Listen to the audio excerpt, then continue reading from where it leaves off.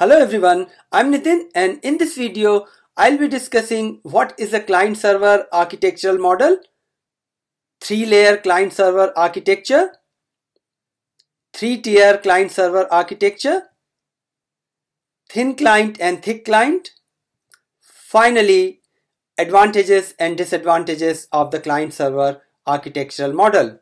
So let's get started. First, we look at what is a client-server architectural model. Since the adoption of the World Wide Web and HTTP in the mid-1990s, the client-server architecture became the most commonly used architecture for communication and data transfer. It divides the system into two major subsystems or logical processes, client and server. Therefore, the client also refers to the client process and the server also refers to the server process that may run on the same machine or on different machines.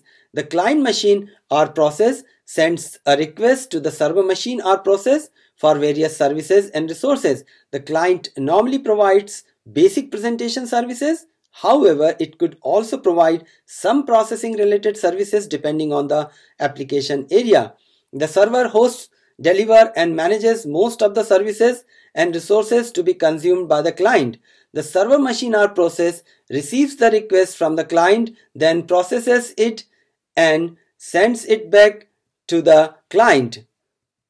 The client-server distributed system is represented by the diagram below, where several servers are connected with each other in order to provide important functionalities of a distributed system. Now we are going to discuss two important terms in the client-server architecture, layer and tier, and try to clarify any confusion between the two. For this, we'll study three-layer and three-tier client-server architectures. So we start with the term layer in the three-layer client-server architecture. A layer refers to a functional division of an application or software, meaning that we can develop and manage an application into different logical components based on the separation of various functionalities. These different layers can be implemented on the same system or on different systems.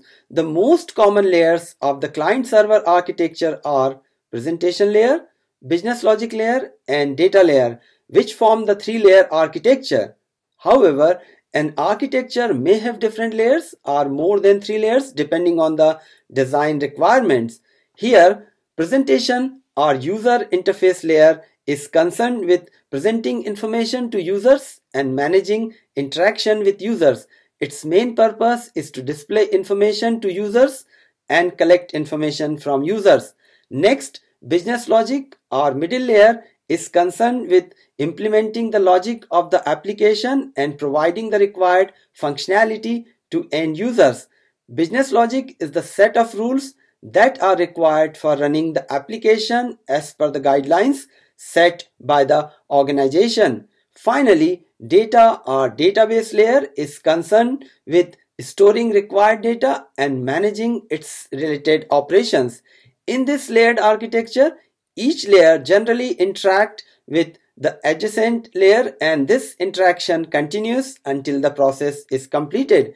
The main benefit of this layered architecture is that each application layer can be developed, managed, updated or scaled simultaneously as needed without impacting the other layers by a separate expert team. Now we look at the second term, tier. A tier refers to a functional division of an application that runs on the infrastructure separate from the other functional divisions, meaning that we can distribute the various functionalities or simply layers on different machines.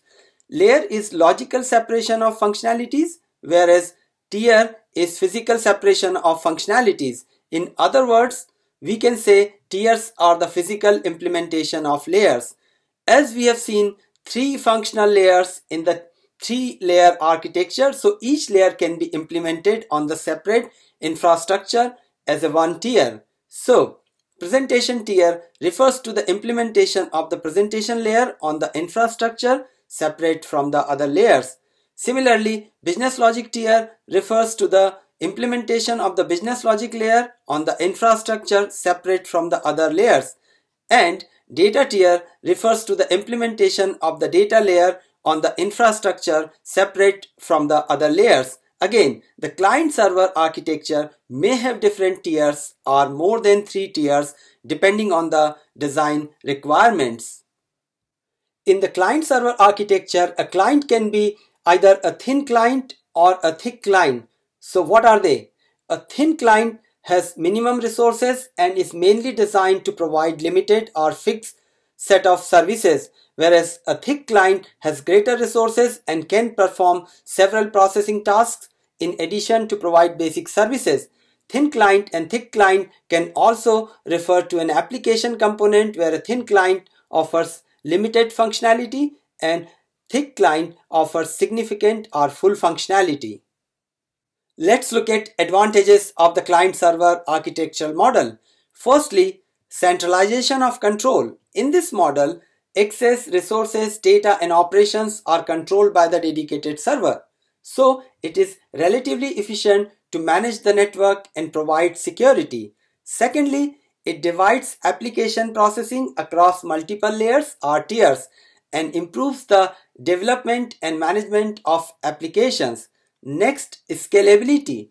Client-server architecture is scalable and new servers or resources can be added to the network to cope with the increasing demand. Next, backup and recovery. In a client-server model, data can be recovered more easily as compared to the decentralized or peer-to-peer model. Finally, it reduces data replication as data is stored on the servers instead of each client, therefore reducing the amount of data replication as compared to the decentralized or peer-to-peer model. Now look at disadvantages of the client-server architectural model. Firstly, availability. The server must be online and available to clients at all times, or the application simply will not work. Many things can impact server availability, from hardware failures, software problems, or operating system errors. Secondly, high load or traffic congestions is another recurring problem with the client-server architecture due to high load or unexpected demand on the server. If too many clients make requests from the same server, it will result in crashes or slowing down the connection. Next, cost. The cost involved in setting up and maintaining the server in the client-server architecture is usually higher as compared to the decentralized or peer-to-peer model. Finally, maintenance of servers is a very complex task as servers provide services continuously. Therefore, any problem must be resolved immediately without any delay, and that requires specialized network engineers. This concludes my presentation, and thanks for watching my video.